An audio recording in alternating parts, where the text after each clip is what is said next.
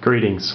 This is a user review of the Synology DS1010 Plus by Headers. This is a 5-bay NAS solution brought to you by Synology. It runs SATA hard drives, and as we can see peering into it here, we can see the backplane that your SATA hard drives will connect to. Those connectors are providing your SATA power and data. There's two 80mm fans at the back that will provide additional cooling when necessary. And on the left hand side here we can see that there is a backplane, which is the main board with memory.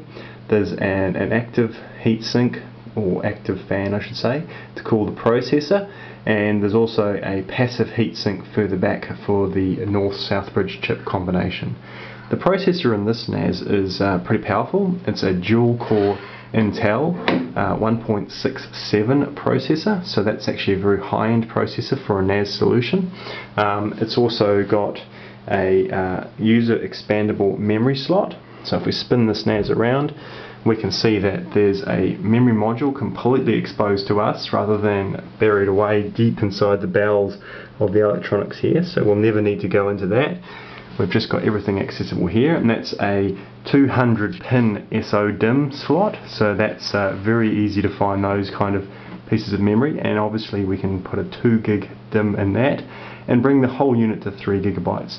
So by default out of the box it comes with 1 gigabyte of memory, which is more than enough, but if necessary you can put more in there. If we then have a look here, we can see the power supply, which is well clipped and screwed into the case. Everything is nicely tucked away.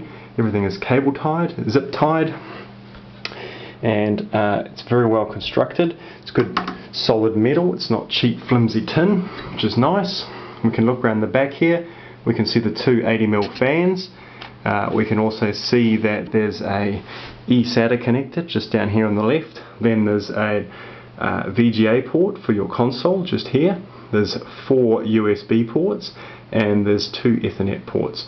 Those are both gigabit Ethernet ports as well, which is nice.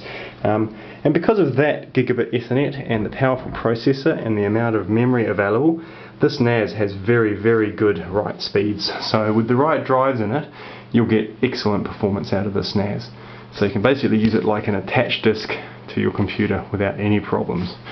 As we can see, there's some status LEDs here. There's a status LED, a LAN 1, LAN 2 and alert LED, and up under here there's actually the LEDs that transmit the light through to our drive cage.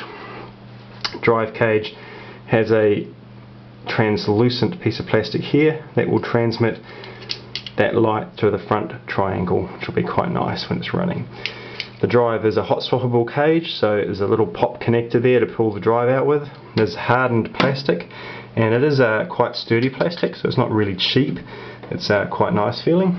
And as we can see, there's 5 hard drives that I'm going to place inside the NAS. There's a 2 TB 1.5 greens, there's a 2 TB black, and a 1.5 Seagate.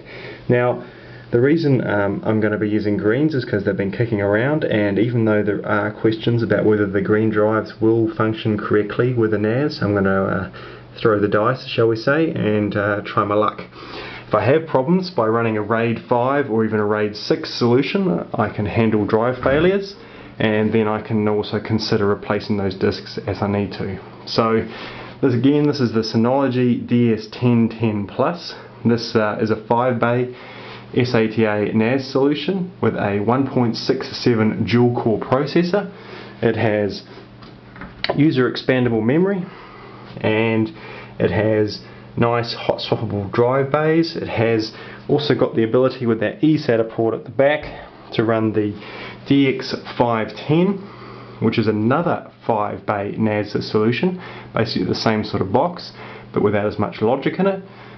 Printed circuit boards I mean, and basically you can then run up to 10 SATA drives chained together with that eSATA port. So even though this is a relatively expensive NAS for home use and small office use, it is well worth it. It's got plenty of expandability, it's a nicely put together package, and I'll come back to us when we've got it up and running and see how the installation goes. Okay, that's it for now. Thanks. Bye.